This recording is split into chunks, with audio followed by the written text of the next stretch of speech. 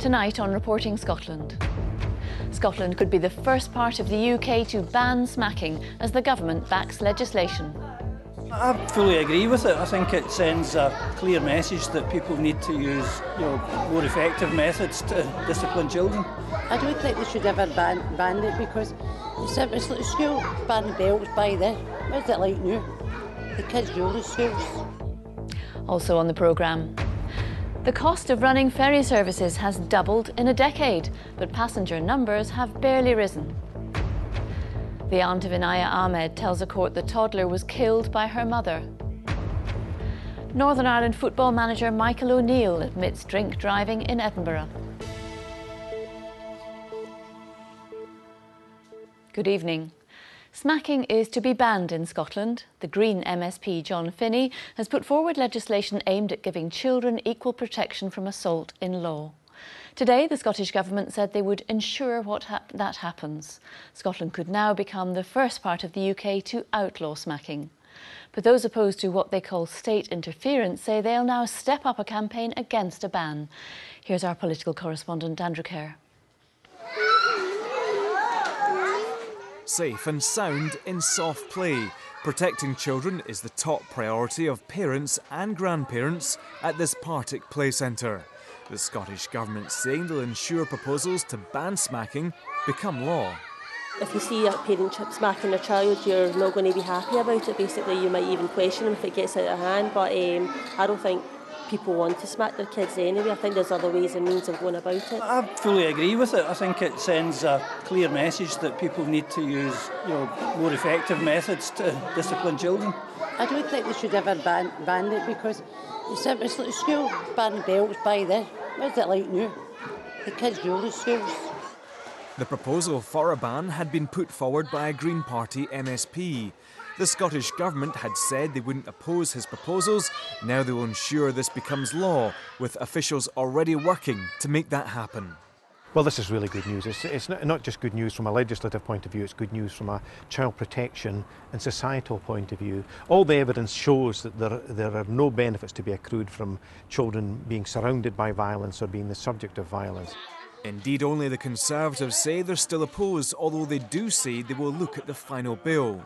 No one from the Scottish Government was available for interview, but one SNP MSP explained why ministers want a change. We are one of 6 countries in the EU that still have legislation that allows smacking of children. The other 28 don't have legislation of 28 countries. So you have to ask yourself, in this day and age, is it a positive thing for us to say that you can't assault somebody in the street but you can smack a child? If this does become the law of the land in Scotland, it raises the question of how this could actually be policed. And campaigners are pointing out that decent, law-abiding parents could be in danger of being criminalised. The concern about so-called state interference comes as the government has already faced full-throated opposition to its controversial named person scheme. Those against the ban say they're stepping up their campaign. Actually, parents should decide how to bring up their own children, and I think it's part of a kind of wider concerning trend, this idea that, along with named person, that the state needs to actually protect children from their own parents, whereas I actually think the state should not be involved in parenting. Parents should make the choices unless it's a very, very extreme case of abuse or neglect, when obviously intervention is needed. Campaigns have also been kick-started in Wales as the government there looks at a ban.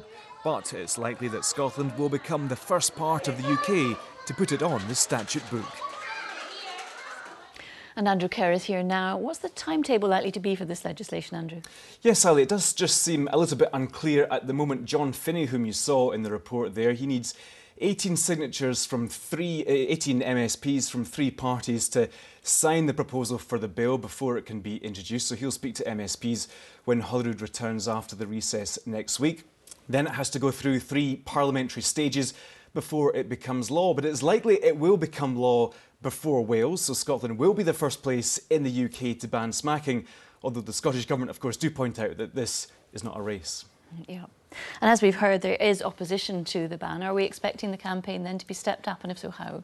Yes, well, there's one campaign group, talking of Wales, who've been very active there, called Be Reasonable. They're upping their campaign here in Scotland now. They've released one survey. In their poll, they suggested that 3/4 of parents are opposed to the state being involved in parenting.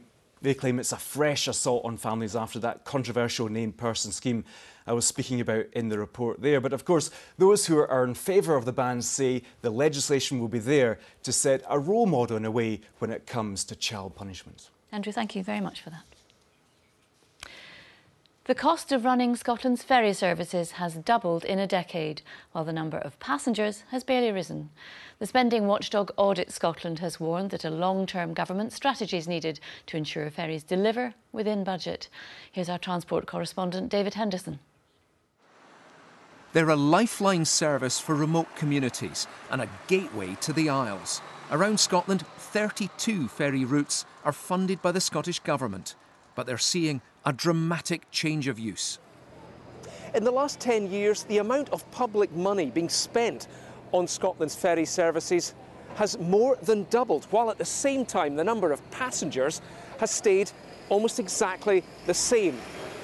One of the reasons is that lots of passengers are now choosing to take their car rather than just go on foot. Why? Well, it's cheaper. A government-funded scheme called RET, or Road Equivalent Tariff, cuts the cost of taking a car by ferry. It's popular with some, but not everyone. It's chaos, and the local transport can't get past. And yes, there is no preference to locals actually being able to get onto the ferry. I think the island benefits from it, you know, from day trippers, etc. It's a busy island these days. It's got to help their economy as well, obviously. It's the same with many things, rural bus services and so on, You need subsidies in certain ways, otherwise people just don't have access to transport. When more people take their cars, more ships or bigger ships have to be used. That's helped drive up the amount of public money used to subsidise ferry operators by 104% in a decade.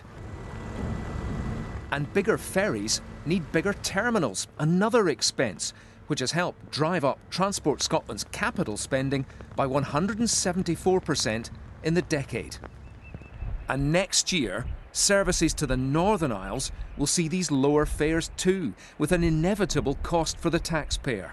Little wonder Scotland's spending watchdog wants a national strategy put in place, so this can all be done within budget. In this day and age, the Transport Scotland need to be able to demonstrate that spending over £200 million on ferries is value for money, because that is money that could be spent on other things. RET has been a phenomenal success for our islands. The boost in tourism, that doesn't just affect the ferry companies, of course, that has a great impact on the hospitality sector, on hotels, on restaurants, on cafes. Today's report raises big questions. Is this the best way to help people living in the islands to prosper? And is Scotland's ferry strategy on course? David Henderson, reporting Scotland, Largs. The aunt of a toddler who was allegedly murdered has told a court that the youngster was killed by her mother. A Liberal Democrat MSP has been told he has no case to answer after being reported to prosecutors over allegedly criminality connected to election expenses. Alex Cole-Hamilton, who represents Edinburgh West, was accused by opponents of breaching the legal spending cap and filing an incorrect and illegal election return in the 2016 Holyrood campaign. He'd always denied any wrongdoing. This evening, Mr Cole-Hamilton said he was glad the matter was now closed. The Barra teenager who was badly injured in the Manchester terror attack which killed her friend has returned to school. A 15-year-old girl who died after being hit by a car as she crossed the road in East Kilbride has been named as Megan Scott. The Northern Ireland manager Michael O'Neill has been banned from the road and fined after pleading guilty to drink driving. The Prime Minister has been spending the day in Brussels as efforts continue to end the deadlock over the Brexit negotiations. Our business and economy editor Douglas Fraser is there for us tonight. Douglas, what comes out of today's talks?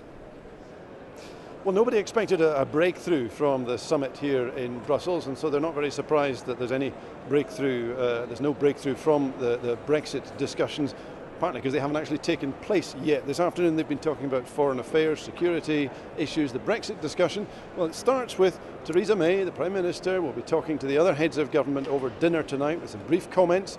And she's going to put it to them that they can take stock of where they've got to so far and look ahead a bit, try to get a bit more momentum into what's happening. She's tried to put a bit of momentum into this by giving some ground on the issue of Britain being willing to pay its dues, but not saying how much the dues should be. And also a Facebook post last night aimed at 3 million EU nationals in Britain, trying to reassure them that to get settled status within the United Kingdom won't be as delayed and bureaucratic as many of them fear, as some of them have experience of with British bureaucracy anyway.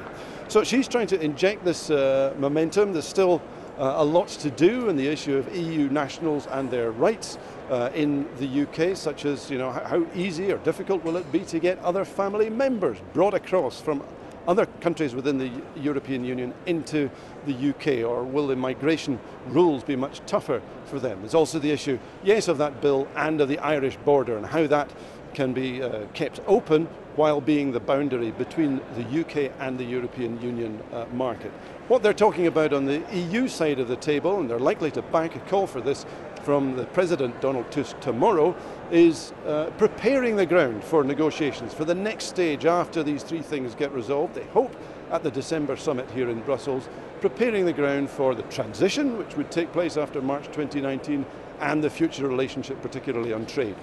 Douglas, thank you very much. Research at a Scottish university has discovered a protein that can stop viruses developing. Scotland is to start exporting haggis to Canada for the first time in nearly 50 years. Firefighters have visited more than 1,000 high-rise homes to offer reassurance and support following the Grenfell Tower tragedy.